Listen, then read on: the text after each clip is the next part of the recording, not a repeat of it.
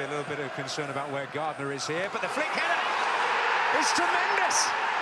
And Nathan Baker has struck for Aston Villa. He's actually underplayed this, Albert Adoma. There's a lot of pace on the ball, so Baker just has to make decent contact. Just glance it, don't try and power it, just help it on its way. And that's all he does, and the bounce of the ball, I think, catches out David Stockdale, who's not alive to it.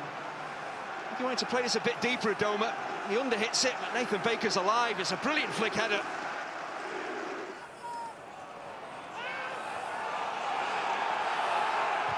It's a Marby's ball, it's dangerous.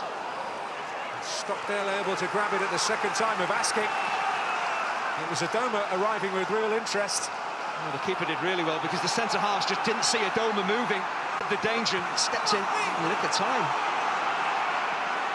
Brighton needing to be roused from a first-half slumber, really, here. The supporters trying to do that.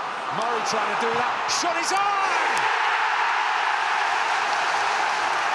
And when he gets a chance, that's what happens. The man who could be the difference for Brighton this season, Glenn Murray, into double figures.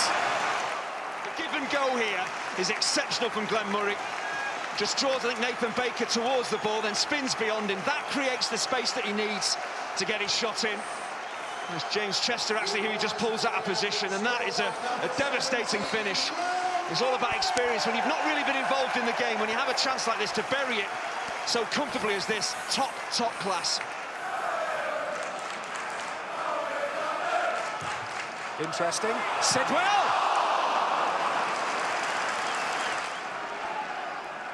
Into Baldock. That could be useful. Murray is there! And so often the net bulges in that situation. Sam Baldock's really lively. He's first to the ball, helps it on. Murray's on the move. He does pretty much everything right. He's up early, just nudging it back across from where the keeper's come from. 6 inches lower, and that's 2-1.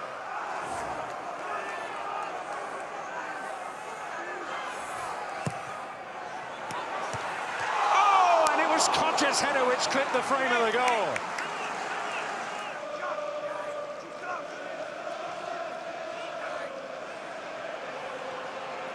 Here's Grealish, threatening to walk right through it. Adoma. That could be useful! Oh, and Stockdale has to make the save. It was Codger who rose again. He gets too much on this, Codger.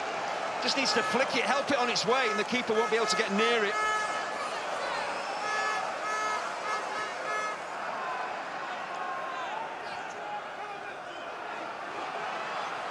Here's Murphy cutting inside dangerously!